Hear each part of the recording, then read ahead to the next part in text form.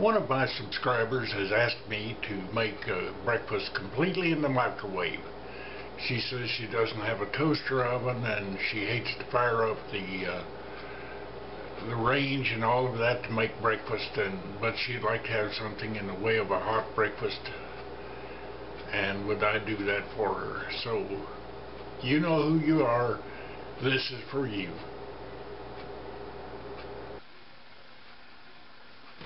Well, I'm going to make a sausage, egg, and cheese breakfast this morning, and everything will be cooked in the microwave. First thing you need to have is whatever you're going to cook it in has to be microwave safe. Now, most cups are not microwave safe. Be sure and look on the bottom here and see if it says microwave safe or microwave dishwasher safe or whatever. If it doesn't have that, don't get it. Don't try to use it because it will get very hot. It's because there's a metal in the glaze on them, and it can cause it to craze like crazy, and besides, it gets blazing hot and can hurt you, and I don't know if it could ever spark in the microwave or not, but this cup that I have here is microwave safe, and I'm going to go with that. Now, the first thing is going to be the biscuit I'm going to make. So, I'm going to use self-rising flour. Now, if you don't have self-rising flour for each, and I'll use a 1/4 cup of it, and if you have to use just all-purpose flour, you would add a 1/2 teaspoon of baking powder and a little less than a 1/2 teaspoon of salt to a 1/4 cup of regular flour. I have my 1/4 cup of self-rising flour here and my cup, and I'm going to spray the inside of the cup with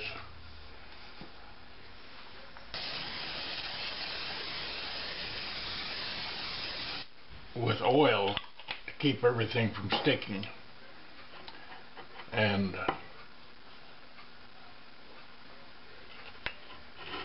dump in the flour, a little sugar, just about a 1/2 teaspoon, just to kill the harshness of the baking powder in that. And to that you want to add an equal amount of milk. So we need a 1/4 cup of milk.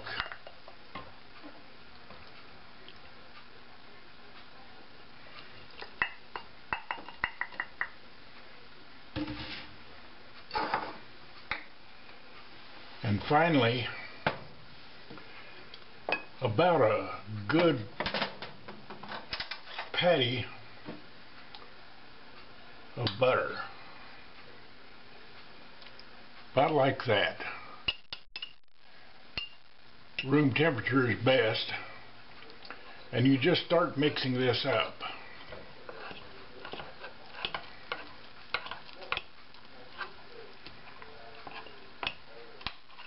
You want to mix it thoroughly and get rid of all the lumps. I'll finish mixing that off camera here. Okay, that's completely mixed in nice and smooth.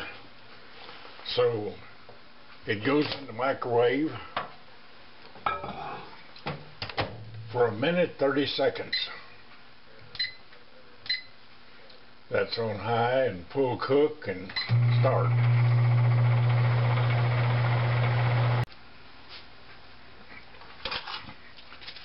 Okay, you see how it's grown to about double its size there?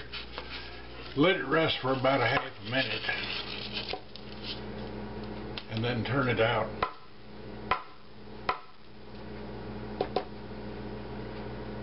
Into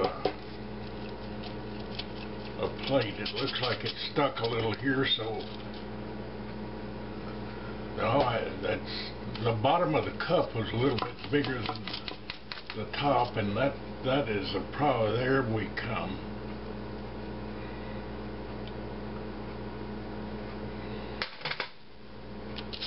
And there is the biscuit, and it is blazing hot. So we'll set this aside to cool.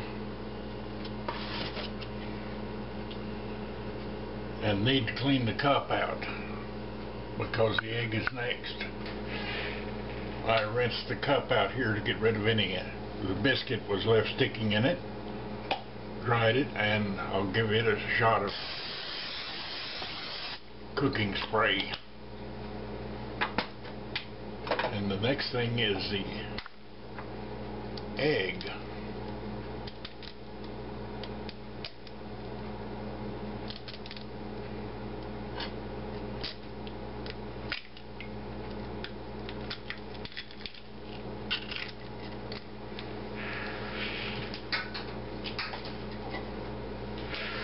Now you want to break the yolk up in here. Stir it around a little.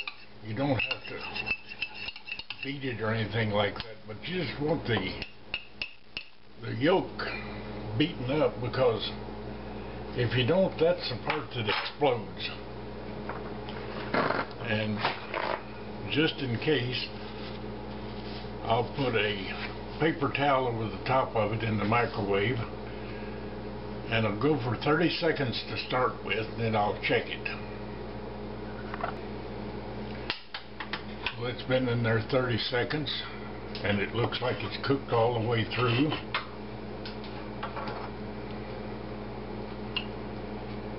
It is. It's completely done all the way through. Let me run the knife around it. Oh yeah, and it's loose in there. And we'll set it aside. And now we need to put the sausage in the microwave for about 45 seconds to thaw it. It's a frozen sausage, but it's already completely cooked.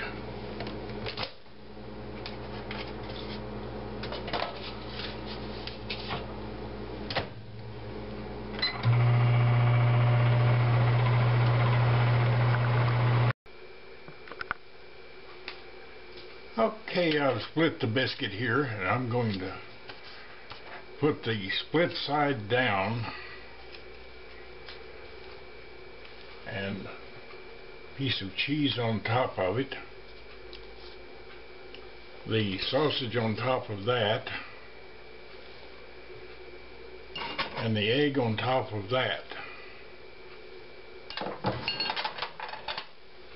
Some salt and pepper on the egg.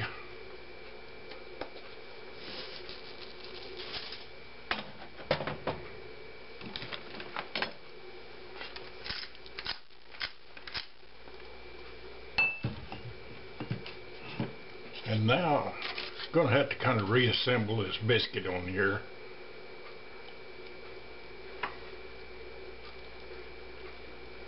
Because I tore it up in the process.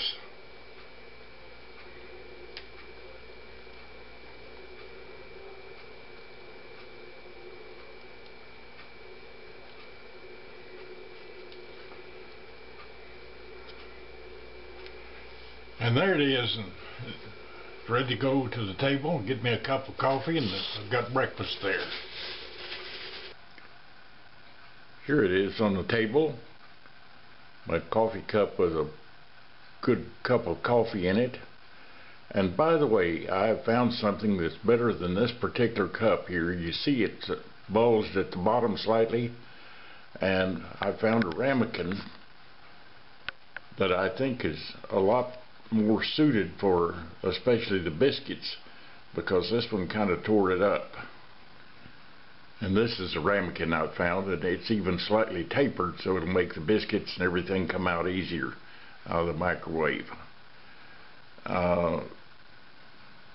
They're available at most every place, and they're microwave safe, and they make them in several sizes. This is called a 4-inch.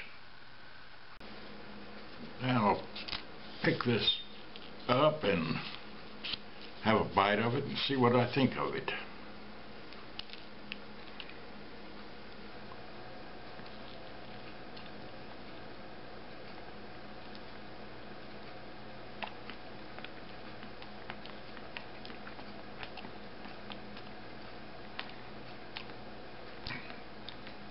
just like one made in a frying pan, and only it's faster and done in a microwave.